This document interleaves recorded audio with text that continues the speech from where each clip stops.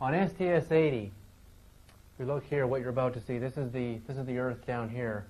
One of the first things you'll see on the screen is a little pulsing object. It's actually quite big. It's around that big. Moving over here, and then you'll see it actually change directions and go out into space. But that's not what we're looking for. In the middle of the screen, slowly, you'll see a very big kind of translucent ball with a hole in the middle, very similar to the rest of our UFOs, kind of streaking by and going into the distance. And slowly, slowly, slowly, as it goes into the distance, you can see it getting smaller and smaller and smaller. So we were experiencing the depth of field of one of these large disks as it's moving past, way, way past the space shuttle and into the far distance.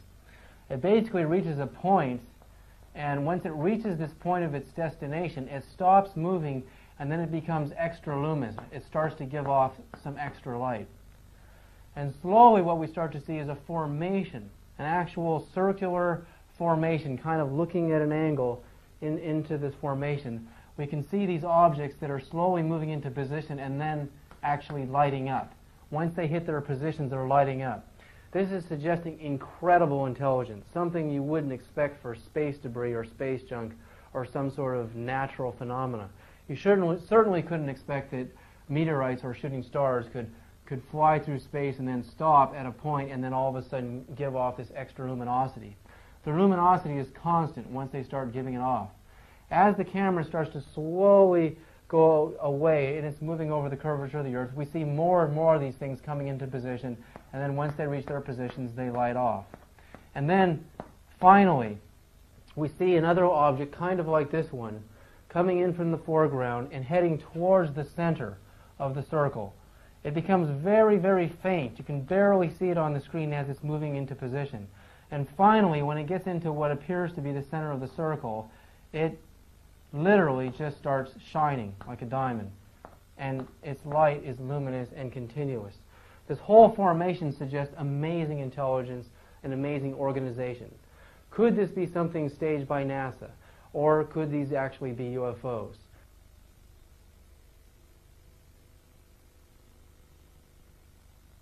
We see two of our very familiar looking disc-shaped objects coming into position here and here on your video monitor.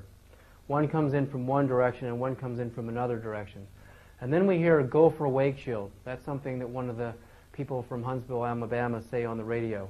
And then they just literally, after we hear "go for wake shield," they just literally bolt out into space and disappear in a matter of a second or two.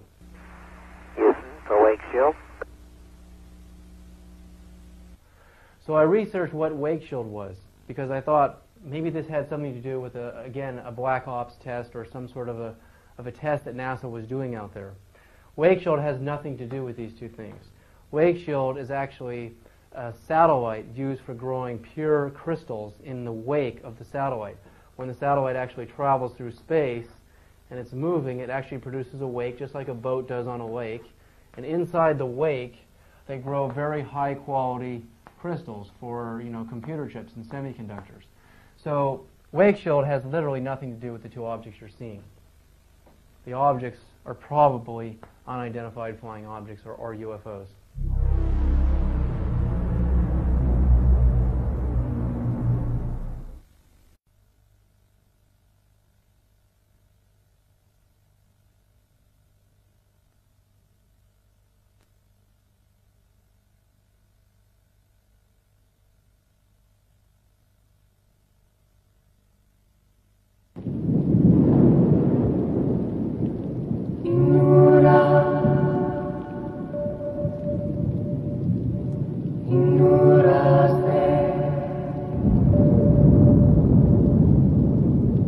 Many people would sooner die than think.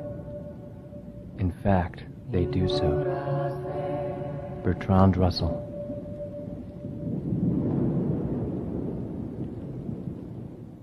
Edgar Mitchell, former astronaut who walked on the moon in 1971 during Apollo 14, has since become a major public advocate in the growing worldwide UFO movement. He speaks at UFO conventions all over the world.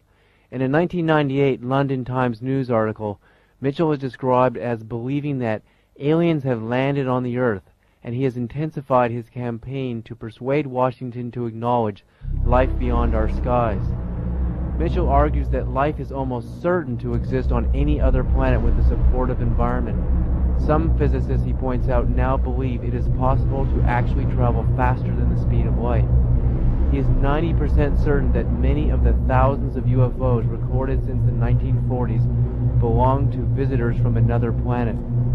Although some have been delusions and others natural phenomena, too many remain unexplained, he said. This suggests there are humanoids manning craft which have characteristics not in the arsenal of any nation on Earth that we know of. This is very alarming, he said.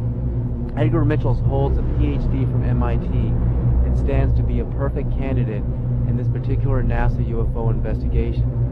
Mitchell says his research, including conversations with people who have worked in intelligence agencies and military groups, have convinced him that the American government has covered up the truth about UFOs for 50 years.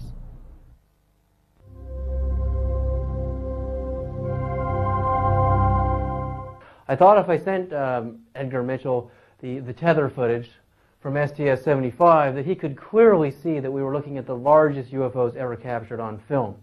I wrote Apollo 14 astronaut Dr. Edgar Mitchell in October of 1999. On November 24th, 1999, Edgar Mitchell wrote me the following letter.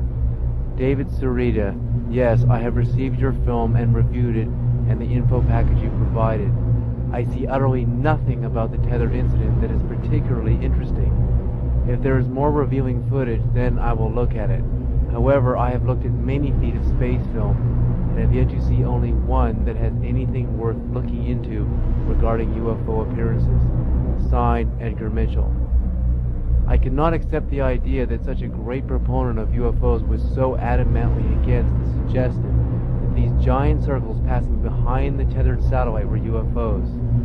He was shrugging off the most astounding piece of video ever witnessed of UFOs in the history of the space program. I couldn't believe it. Dr. Mitchell, who was an MIT PhD, could not even acknowledge that the discs were clearly going behind the 12-mile length of the tether. He couldn't even see that very simple fact. I think just about any moron can tell the difference between when a disc is going behind this piece of wood and when it's going in front of it. That's in front, that is behind. This is not in front, this is behind. And that's exactly how they appear. Why couldn't Edgar Mitchell see this point? I decided to try to argue the points with Mitchell more precisely. He wrote me back almost immediately. David, at first glance they are just particles, perhaps outgassed. I do not know. But I certainly would look for a more prosaic explanation than UFOs. If you have a better film, I will look at it, but I am not very optimistic that they are anything exotic. Signed, Edgar Mitchell. Edgar Mitchell wrote to me that he thought the objects were just particles, perhaps outgassed from the space shuttle. How does a particle appear to be visible from over 77 miles away? We're looking, the cameras on the space shuttle are at least 77 miles away and drifting past 100 miles. How do you see just little particles of dust floating by that appear as perfect giant circles with notches cut out of the side, clearly passing behind the tether, pulsing with very sophisticated wave patterns? How do particles behave like this? Maybe I have to relearn and reinvestigate particle theory to understand some of these ideas, these ridiculous ideas that some of these scientists are coming up with.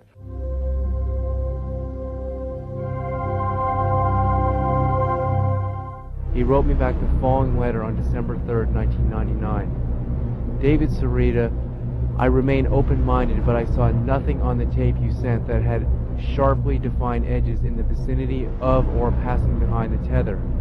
Also in the footage of the tether, the commentator on the spacecraft is making a running commentary. Were really anything of significance in space around the tether at that time, don't you think they would have been saying something about it? If they were as big as you say, they would have been visible to the naked eye and surely reported, not ignored as seems to be the case. You comment about no infrared images. Of course not. If nothing is there, how could there be an infrared image? Signed, Edgar Mitchell.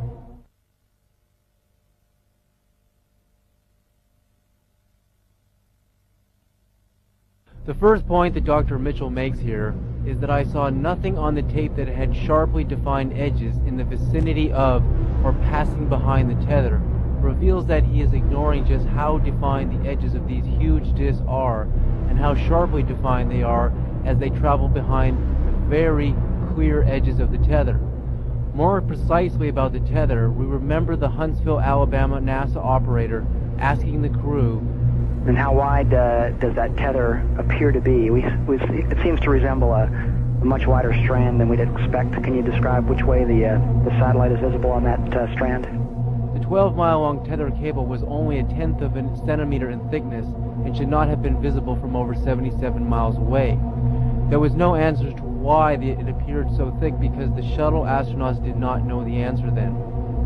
But on Wednesday, February 28, 1996, of the NASA